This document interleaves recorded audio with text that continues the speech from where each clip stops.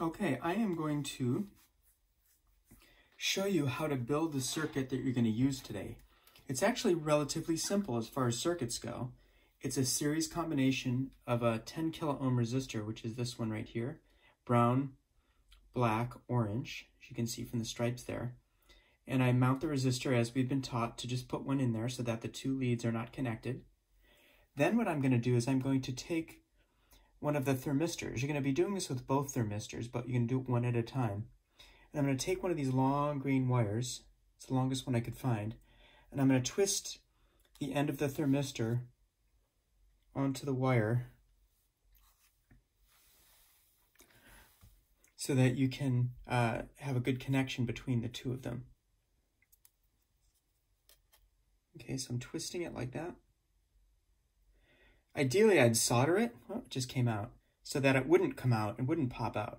So there's better ways to connect wires, but we're doing something quick and dirty here to build our sensor.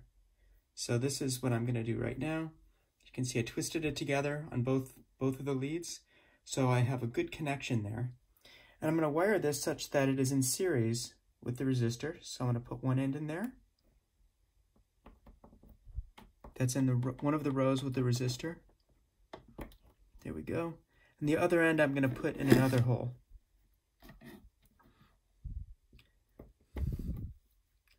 Okay, so now I have a series combination of my thermistor, or if you like, my temperature controlled resistor and my other resistor. Then what I'm going to do is I'm going to wire these to the power bus of the battery that I'm using. So I'll attach this one. Let's see.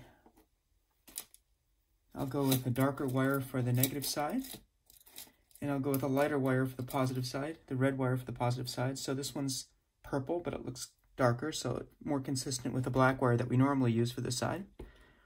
So I have this wire going in here. Then I'm going to wire it to the negative bus for the battery. Call this the bus, if you remember.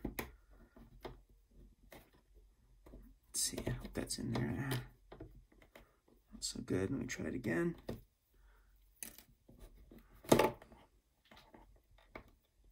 There we go. Okay, I got that darker wire in there. So you can see, as long as it's in somewhere in this blue leftmost column, I should be okay.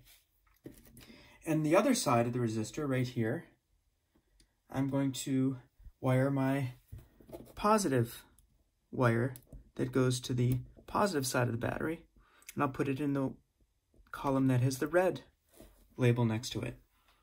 Okay, so this is my circuit, and you can see it's a series circuit, and I just need to put in my battery. Then my circuit is running, and my battery will be, I'll use the 9-volt battery, this one, and of course I need to use the battery clip, so I'll hook it on. I'll make sure that these two wires don't touch each other when the battery's hooked up. So it's probably better to hook up the battery after it's hooked up into the circuit. But I'll wire one wire here. Here's the red one. Could put it anywhere in this column. And I'll put the black one here. And voila, my circuit is actually running. Things are running. Of course, it's not all that interesting right now because I'm not measuring anything from it, but there's now a voltage drop across that resistor and across the thermistor, and I could measure it with my meter if I wanted to, which I will want to do. It should be recording a voltage associated with the thermistor being at room temperature. Okay, so I haven't done that yet. Sorry about that. Got that little excitement in the video. So if you were asleep, now you're awake. So what I'll do, if I put this in here like this, you should see a positive voltage on my... Here we go, 5 volts. Now, if I touch the thermistor, you'll see that that voltage is going to change. It's going down. Okay, when the thermistor gets warmer, the voltage seems to be going down. So that's what we're going to be exploring in today's lab. We're going to be putting the thermistor, this one, in different temperature water and measuring the voltage across it using my voltmeter. And I'll actually put the voltmeter on the circuit down here so that it's not interfering with the thermistor's operation. So I'll pop an extra wire in there so that I can do that, so that my voltmeter is effectively out of the way of the whole thing, but it's still electrically connected. So this end I connected to the thermistor, but just on this side of the wire. And the other end, I'll pop another wire into the same row here. This is something you can do. It's good to know this. So this wire happens to be a yellow wire. It doesn't have to be yellow, it's whatever color. Black would have been better, but I don't have a long black wire.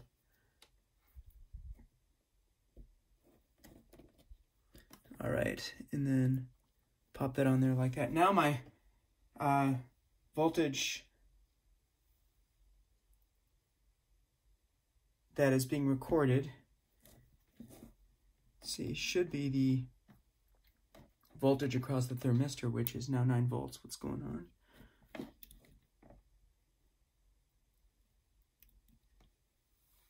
There we go, 5 volts.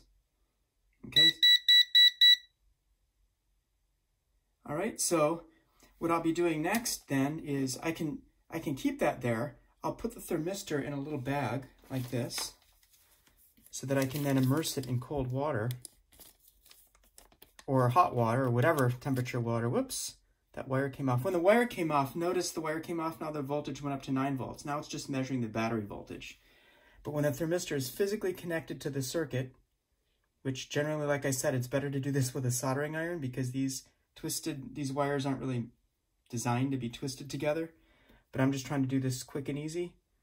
There are little quick snap connectors and things I can do to make the connection better and more reliable, but I don't have them right now, so we're doing what we can do. We're NASA engineers, wiring things together, using duct tape and chewing gum. That's kind of the metaphor that's often used when you're just trying to wire things together like this.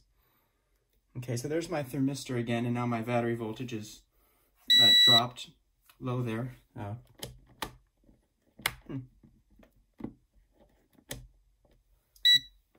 Doesn't like to be on too long. It complains and turns itself off, so to preserve its own battery life.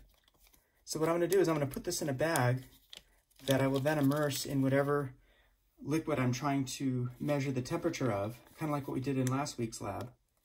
All right, so I'll be doing that in the next few minutes. It looks like the connection broke again. I got to make sure I have a good connection between these wires, or else the voltage is going to jump up to 9 volts. So that, yeah, that's what happened. You see it now, it went back to 4.88. So if it ever jumps up to 9 volts, you probably have a connection problem with your thermistor, and I'll try to fix that when I'm actually doing it.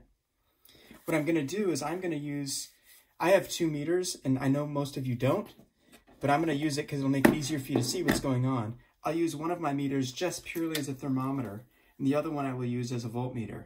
Many of you will have to change between them.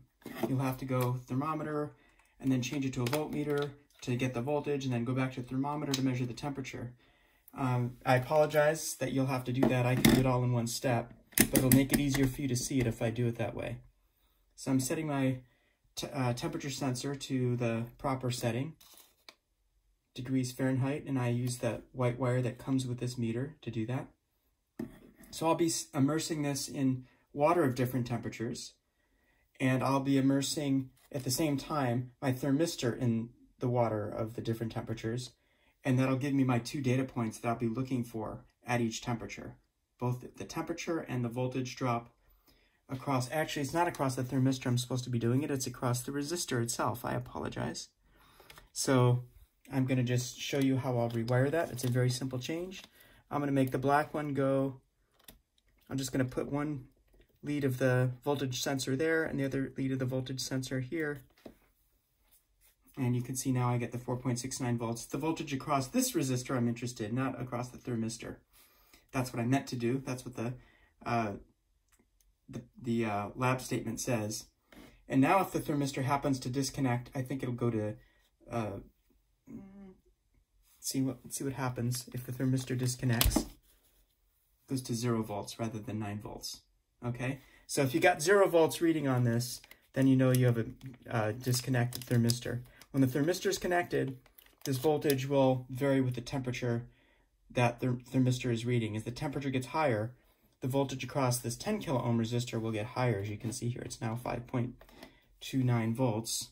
when I'm touching it, when I let go of it, if it stays connected, it'll drop down to 4 point something volts.